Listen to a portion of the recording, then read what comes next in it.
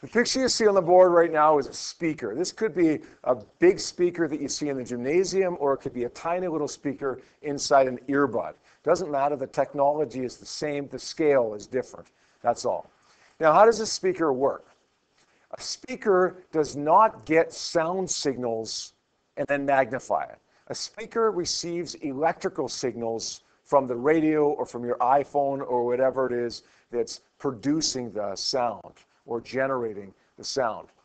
The electrical signals are related to the sound that we want to hear. If it's a digital file, like it is in most cases now, say on an iPhone, these series of ones and zeros, these little bits, correspond essentially to electric currents.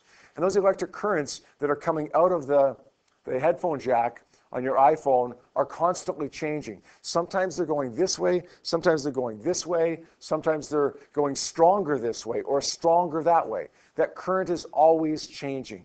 But as it goes out the speaker jack, it goes through wires and it goes into a coil in this speaker. You can see that at this moment on this speaker, you have an electric current that's going this way.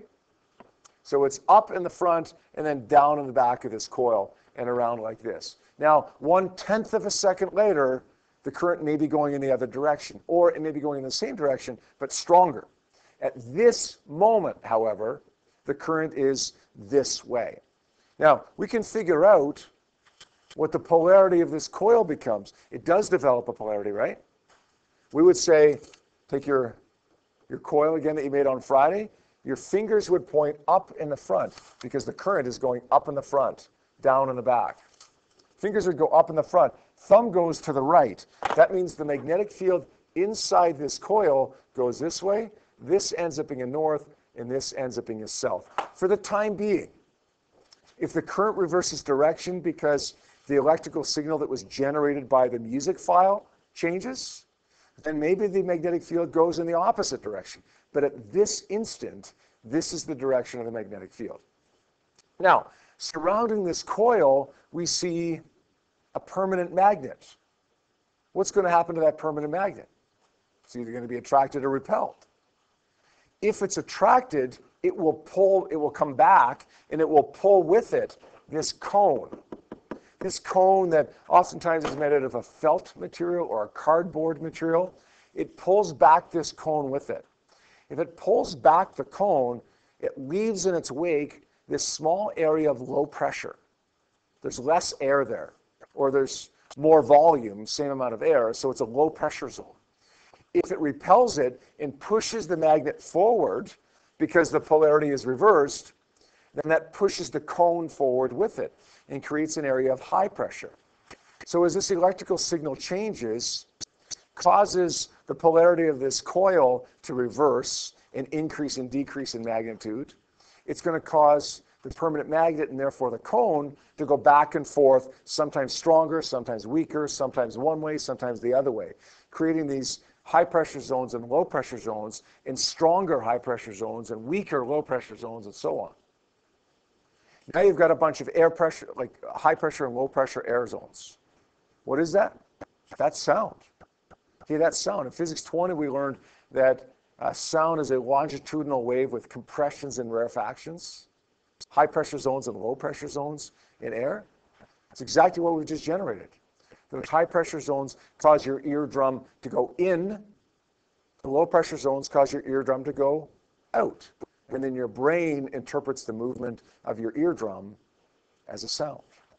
You hear the sound. Does that make sense? It's not actually that crazy hard. You could actually fairly easily build a rudimentary speaker. It wouldn't be the greatest quality necessarily, but it wouldn't take that much effort to actually build a functioning speaker. Now, do you have to repeat this on a test? No, don't study this.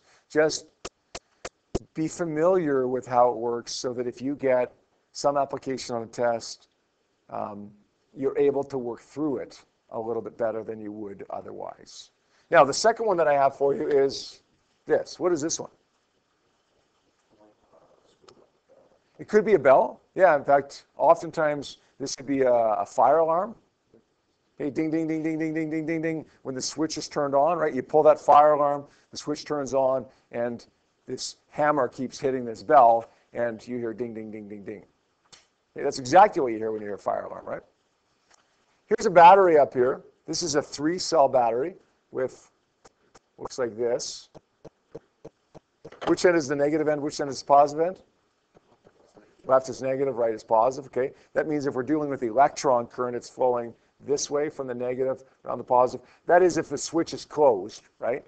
You've pulled the fire alarm, the switch is closed, the circuit is completed. Electrons start flowing from the negative end to the positive end. They go through this, this area right here to this point that we call a make or break contact. This make or break contact is touching this red conductor right here, which is connected to this purple ferromagnetic material. Okay, that becomes important in just a moment here. So current flows through this black wire, through the make or break contact, through the red wire, through the purple, and then through this black wire again over here, through the coil. Oops. And then around here. What does the electric current do as it flows through the coil? What's the purpose of these coils of wire with electric current going through it? Yeah, we create magnets. Now, with the way that this is drawn, it's pretty difficult to determine the polarity, right? Impossible, in fact, I think. But it doesn't really matter. Let's assume that this is north and south, north and south. If it was reversed, wouldn't really matter. We'd get the same effect. When the current flows through these coils and makes two new electromagnets with distinct polarities, what is it going to do to this purple ferromagnetic material here? Yep. It's going to attract it, right. As it attracts this purple ferromagnetic material, it also pulls to the right what? The hammer. This hammer comes with it. Okay, as it pulls it towards the electromagnet, the magnet gets pulled, the hammer gets pulled to the bell, and the hammer hits the bell and goes ding. One ding. Okay, it's not a very good fire alarm yet. Okay, if this was our fire alarm and that's it, then we have to listen very carefully all the time, because it would go ding, and then you'd have to go outside. But it doesn't go ding. It goes ding, ding, ding, ding, ding. How does it repeat? Well, when we pull this purple ferromagnetic material over by these new electromagnets, what does it do to this red conductor? This red conductor that's attached to the purple ferromagnetic material. Ben? Pulls it with it, right? So what happens to this make-break contact between this green make-break contact and this red wire? It disconnects it. What happens to the electrons that were flowing around this circuit? They can't flow anymore. They stop flowing. The circuit is shut down. Now what happens? No electricity flowing through. What happens to the electromagnets? They stop being electromagnets. Now they're just coils of wire with nothing going through them. There's no magnetic effect now. What happens to this purple ferromagnetic material and this red wire that's now no longer in contact with the make-break contact?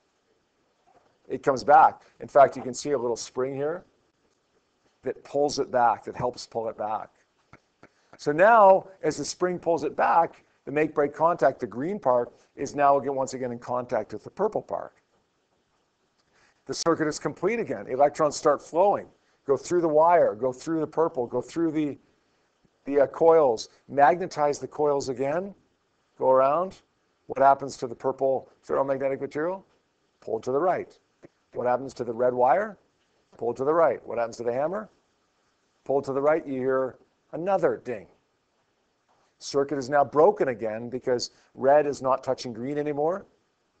Spring pulls it back, repeats the whole thing several times per second, so that now what you're hearing is not ding, but rather now what you're hearing is ding, ding, ding, ding, ding, ding, ding, ding, several times per second. Yep. So the purple, the domains, do they line up